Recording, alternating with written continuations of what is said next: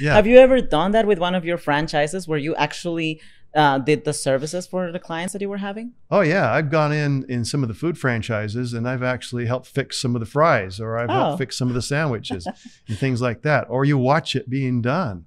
And that's good. Now, I didn't do it with massage franchises I was with, because you don't go in the room when you're giving a massage, you know, they want to have it private and everything.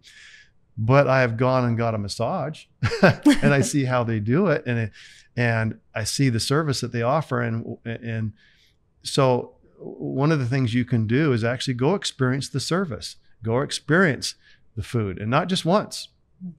Go several times and see how the experience is over a period of 2 or 3, 4 times, and see if it's the same. And hopefully it's the same, because that's what a franchise does. It sets up that system where it's the same. Now, in like a haircutting type franchise, it'll be a little bit different. If a home care type franchise, you're going to have a different personality of that person taking care of that elderly person in their home. So it's going to be a little bit different from that standpoint, but the system should be the same behind it that backs it up.